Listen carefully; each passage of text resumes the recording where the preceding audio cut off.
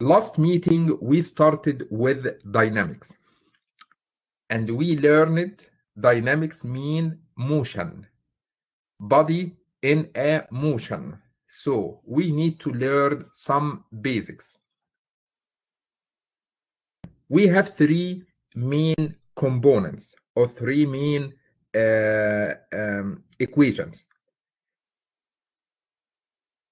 Before starting, we have something called time, T. We have something called displacement or position, displacement, S. We have something called velocity, V. We have something called acceleration, A. We have four main components: time, displacement, velocity, acceleration. We have a good relationship between them. Velocity equal differentiation of position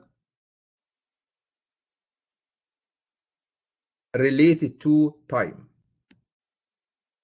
Acceleration equal differentiation of velocity related to time. In a different way, I can say displacement equal integration of velocity with respect to time. I can say velocity equal integration of acceleration with respect to time. These relationships are very important. We need to learn that acceleration is rate change of velocity, which means dv by dt. Rate change time, rate change of velocity.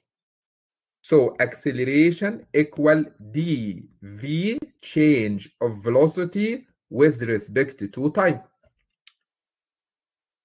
Velocity, I can say it's a rate change of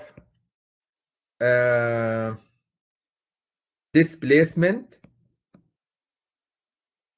So ds by dt. V velocity equal ds change of displacement, change of position with respect to time. From this one, dv equal a time dt. If you multiply this one by this one and this one by 1, I can get this relationship. If you do integration, v equal integration of acceleration dt. So if the velocity is given, I can figure out the acceleration.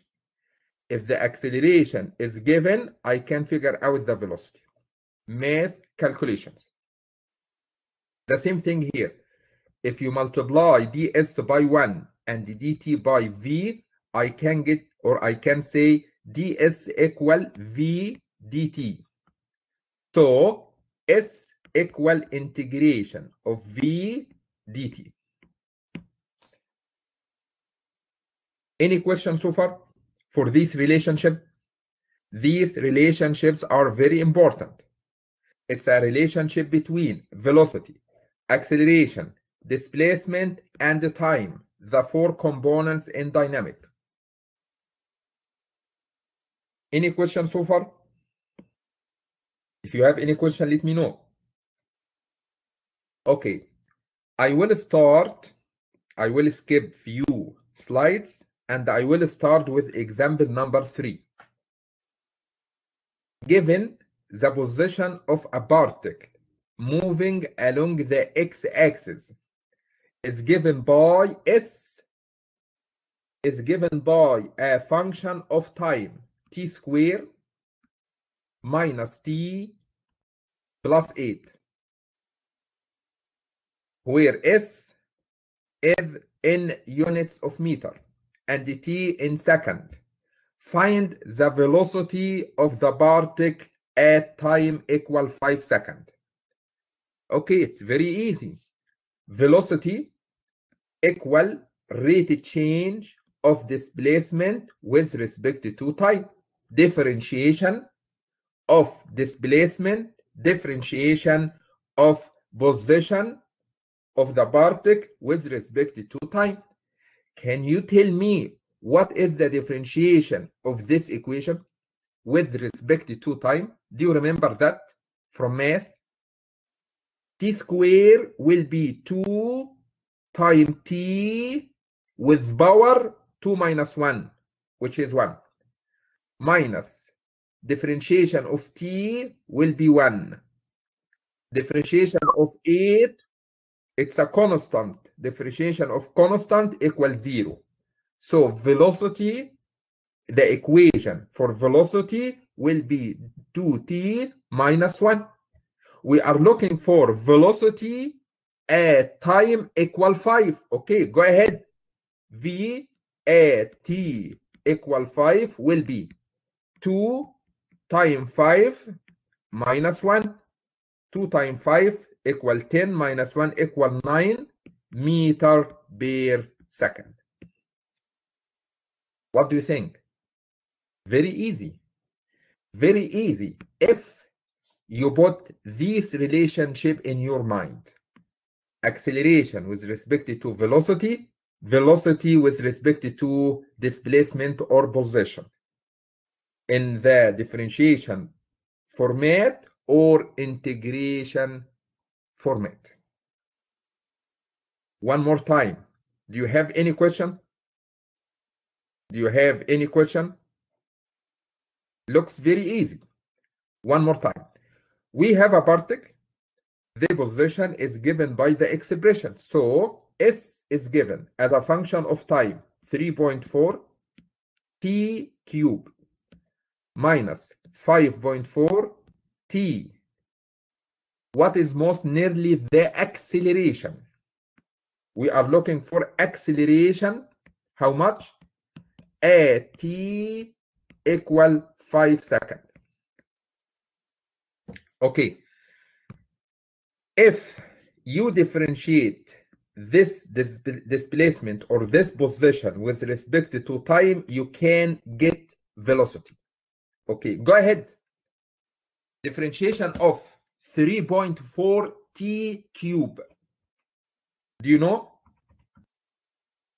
It will be 10.2 t square. Differentiation of negative 5.4 t will be negative 5.4.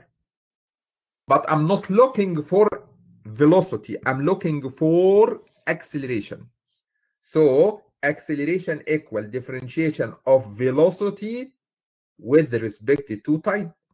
So I have an equation here for velocity. Go ahead and differentiate it one more time. So 10.2 t squared will be 20.4 t. Negative 5.4 is a constant. Differentiation of a constant is 0. I have an equation for acceleration as a function of t.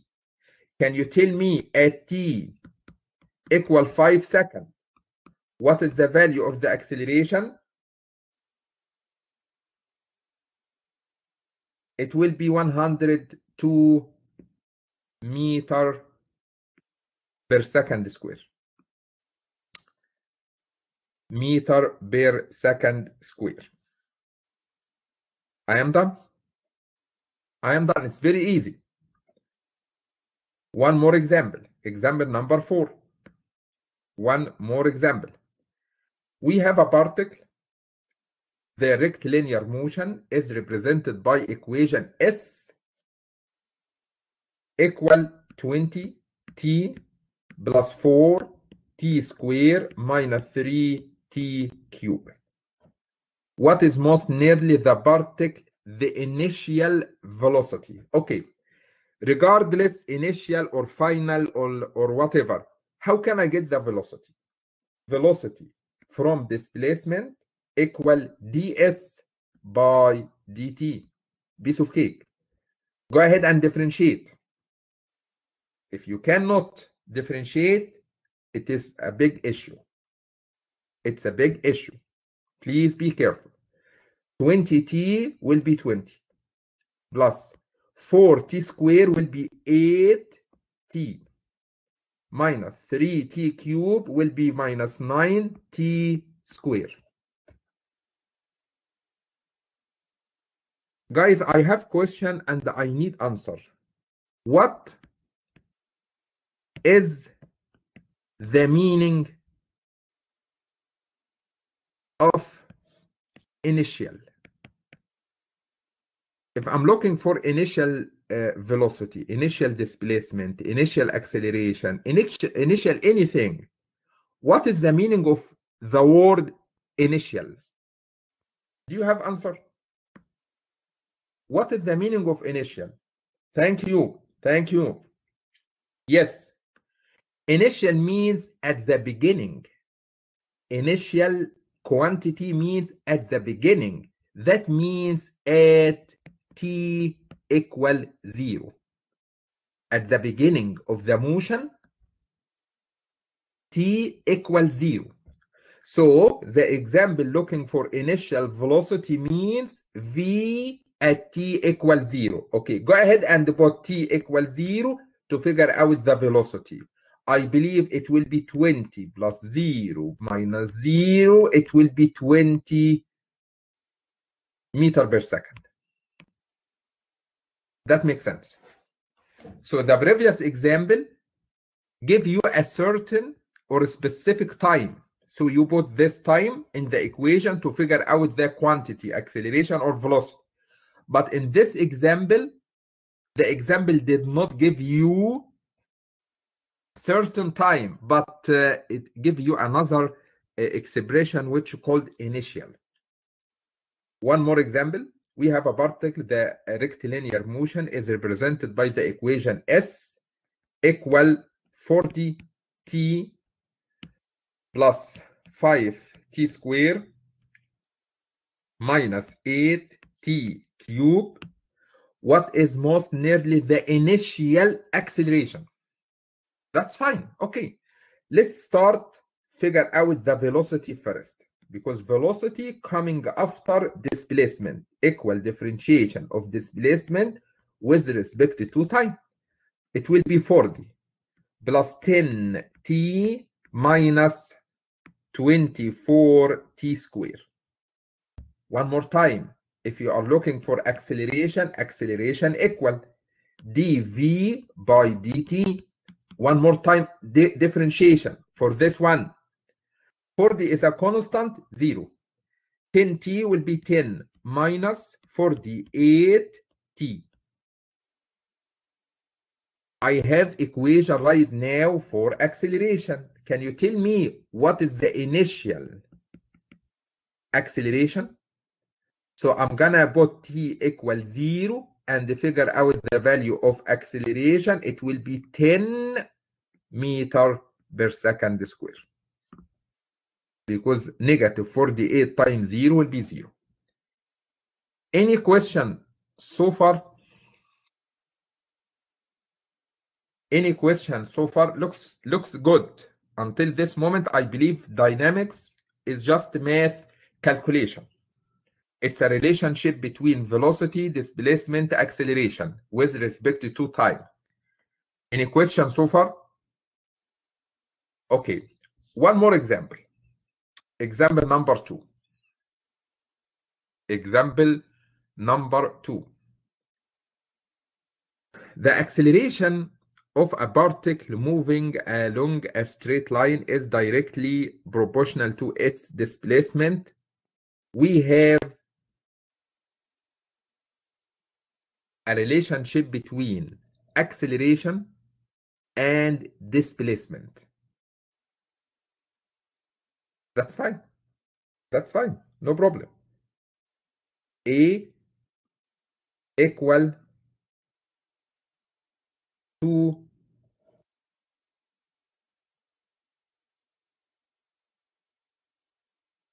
S.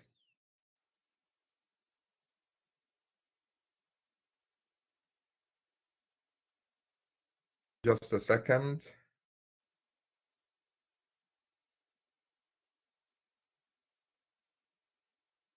I'm sorry, I have a mistake here in this problem. I'm sorry. This one, A, acceleration, please fix it in your PDF file. Acceleration equal to T, not to S. Doesn't make sense. Where A is in meter per second square and T in second.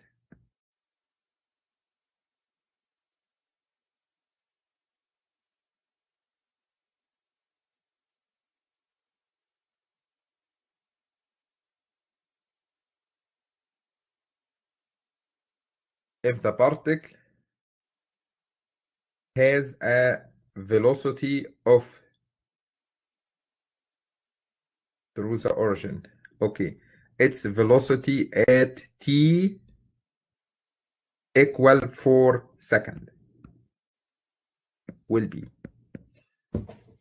So every S, please move it to T, and the unit is second. Okay, one by one. So the acceleration is given to T. Guys, just to remind you for something, velocity equal ds by dt. I believe I will not use this one because I don't have anything about s. Acceleration equal dv by dt. I think I can start from here, but I'm looking for velocity. So dv equal acceleration dt. That means v will be integration of a dt. Do you like that? So this time I will integrate, not differentiate like the last examples. So velocity will be integration of acceleration with respect to time. Acceleration is given as a function of t, 2t. We need to integrate this expression with respect to t. Can you tell me what is the final equation for velocity? Do you know how we can integrate? Do you remember that? Increase the power by 1 and divide by the new power. What is the power for t? T to power 1. Please increase it by 1, so it will be t squared. And divide by the new power. I will divide by 2. Don't forget we have 2 originally. But we have a constant of integration because it's unlimited integration. It's unlimited. So we have constant of integration. Guys, do you remember that? It's a big issue if you don't. If we have integration for x cubed, for example, dx, integration for x cubed, we have 5 here. I will put 5. I have no problem with 5. X cubed, I will increase the power by 1, so it will be x to power 4, and divide by the new power. Because this integration is unlimited, we don't have number here and number here limits, so we have constant of integration. That's fine? Do you have any question for this point? Okay. So how can I figure out the value of this constant? We have something called boundary condition. I believe you heard about this in the math course. We have something here very interesting. If the particle, the velocity is 2 meters per second as it passes through the origin. Origin means initially. Initially means at the beginning.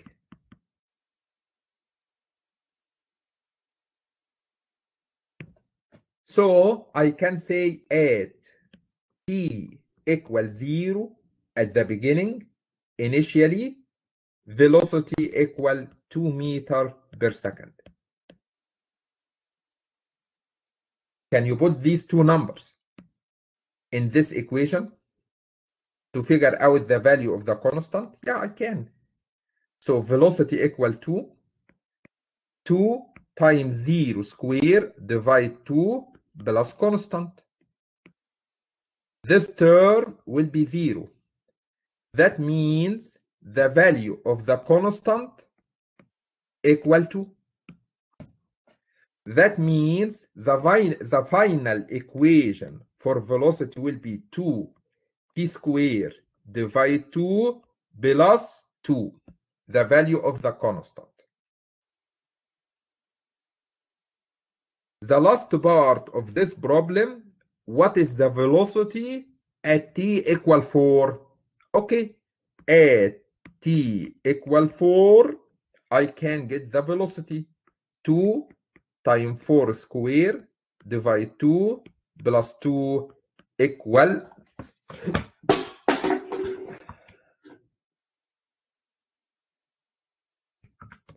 18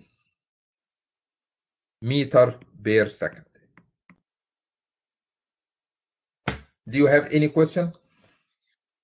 So probably if the problem gives you starting by displacement, I will do differentiation to figure out the velocity and acceleration.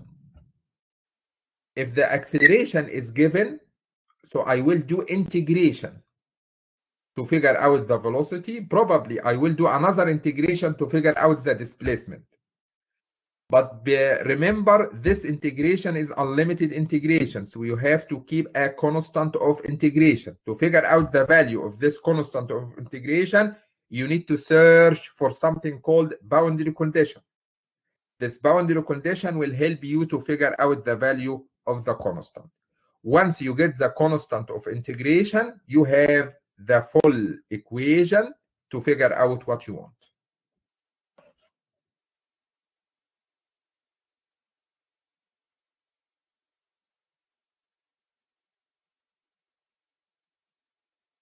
Are we not supposed to cancel the numerator and denominator when integrating in this problem? You can, yeah. 2 divide 2, you can cancel this one by this one. That's fine. I'm keeping everything to remember, just to remind you when you're studying. But you can cancel 2 by 2. Yeah, you can cancel them. That's fine.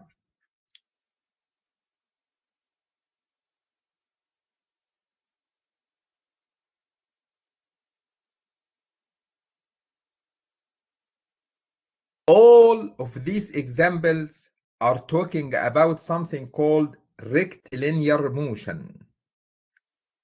Motion in a straight line. So we have S in a straight line, V in a straight line, A in a straight line in time t, which is the time of movement. And we learned the relationship between these quantities with respect to time. We have another type of motion, which called circular motion. Probably we have a gear rotating in a machine or something like this. So we have a particle. This particle is rotating in a circular motion. At this time, we have different expressions, but the same meaning. What you mean? Okay. Let me ask you a good question. We have a particle moving in this circular motion. What is the difference between this position and this position and this position and this position and this position? I think this one has R, this one has the same R, this one has the same R, this one has the same R, this one has the same R. So R is not a good expression to figure out the position of this particle. We need to search with another expression. We can call it theta, angular position. If you assumed we have a reference here, so this position at theta probably equals 60 degrees. This position at theta equal 120. Probably this position at theta equal 170. Probably this position at theta equal 210. This position at theta equal 320. So I can express the position of the particle in this motion by theta, angular position. We have something called omega, angular velocity. Omega equal d theta by dt. Or do you remember that? Theta dot. Also, I can express this relationship by the same meaning. I can say here V equal S dot. Acceleration equal V dot. Did you hear about this expression before? S dot means first differentiation of S with respect to time. So in your notes, I'm saying here omega, which called angular velocity, equal theta dot means differentiation of theta with respect to time. The same meaning. The same meaning for this one. But for rectilinear motion, I'm call it V. For circular motion, I'm call it omega. For rectilinear motion, I'm call it S. For circular motion, I'm call it theta. We have another expression called alpha, which called angular acceleration, which equal W omega dot d omega with respect to time.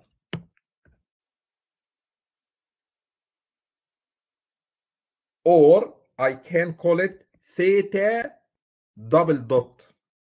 I will not confuse you by mathematic expression. So let's say omega is d theta by dt, alpha d omega by dt. If you are talking about circular motion, we have a particle moving in circular motion.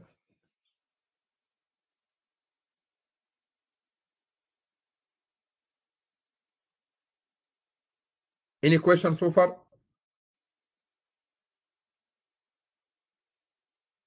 Let's do example number 1. Let's do example number 1.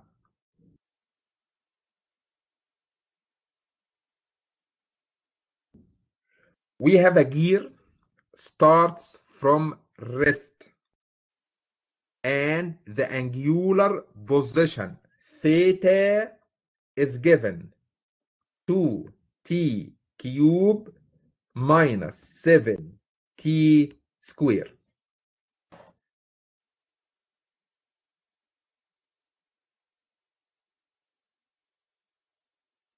I will cancel this line. I'm sorry, I have some mistakes in this slide. I'm looking for what is the angular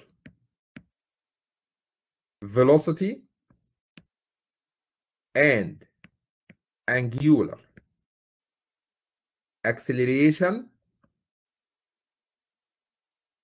at t equal 2 seconds.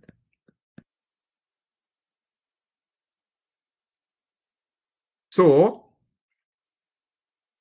if we have circular motion and the theta is given, I can differentiate this theta with respect to time to figure out the angular velocity. I can differentiate the angular velocity with respect to time to figure out the value of angular acceleration. Life is easy. So omega, which is angular velocity, equal d theta by dt. Sometimes we can call it theta dot. Go ahead and differentiate. 6t squared minus 14t at time equal 2 seconds, omega equal 6 times 2 squared minus 14 times 2. What is the value? 6 times 4 minus 28. It will be negative 4 radian per second. One more time. Alpha, which is angular acceleration, it will be d omega by dt. We have equation here for omega. Please go ahead and differentiate it one more time. It will be 12 t minus 14 at t equal 2 seconds. I can figure out the value of alpha. 12 times 2 minus 14, I think it will be 10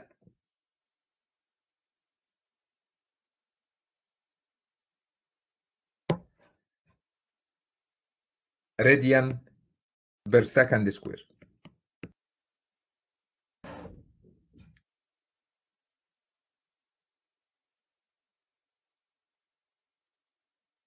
Any question? So the first part in dynamics is very important. It's very important, very easy. We have a relationship between the main component of motion: displacement or position, velocity, and acceleration. You need to figure out what type of motion you are talking about. If you are talking about rectilinear motion in a straight line, so we are talking about something called S, V, A, and the time. If you are talking about circular motion, we are talking about something called theta, angular velocity, angular acceleration, and the time. Different expressions, but the same meaning and the same relationship. Same meaning and the same relationship. Example number 1, example number 2, example number 3, example number 4. Any question so far?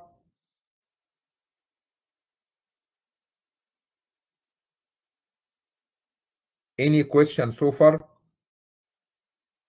By the way, I skipped slide number 5. Please don't read it. By the way, example slide number 5 give you a relationship between linear or rectilinear and circular. I have a relationship between these expression S, V, and A, and theta, omega, and alpha. This slide just showing you what is the relationship between this motion and this motion. It's not a big deal for us in this course. So slide number 5 give you a relationship between the rectilinear motion, which is S, velocity, A, acceleration, and the circular motion, which is theta, omega, and alpha. So S equal R theta, V equal R omega, acceleration equal r alpha, where r is the radius of the circular motion.